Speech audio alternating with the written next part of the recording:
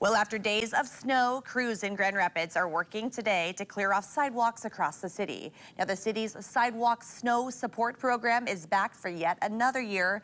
News 8's Byron Tollefson checked with Public Works about what's new this year and whether the program will become permanent. Byron. Megan, crews have been busy plowing sidewalks and streets across Grand Rapids as the pilot program is back for a fourth straight year. When more than 2 inches of snow covers the ground, crews aim to clear 180 miles of sidewalks across the city. That's actually 80 more miles than last year. They've expanded to city limits. Public Works is no longer using its own snowplows because of staffing issues last year. They are now contracting out all of the work to 2 different companies. This is projected to take about $110,000 out of the Public Works budget. They say property owners are still responsible for clearing their own sidewalks. This is all about cleaning up busier sidewalks where there's a larger amount of snow from trucks pushing it off the street.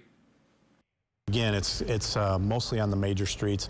The idea behind that is we focus a lot of our attention on the first attention routes, we call them, and so there's extra snow, extra slush, extra ice that builds up on those particular sidewalks. It's been a pilot program for 4 years now. They want to expand this, maybe make it permanent for years to come, but there are over 900 miles of sidewalks across the city, so more expansion ultimately comes down to more funding.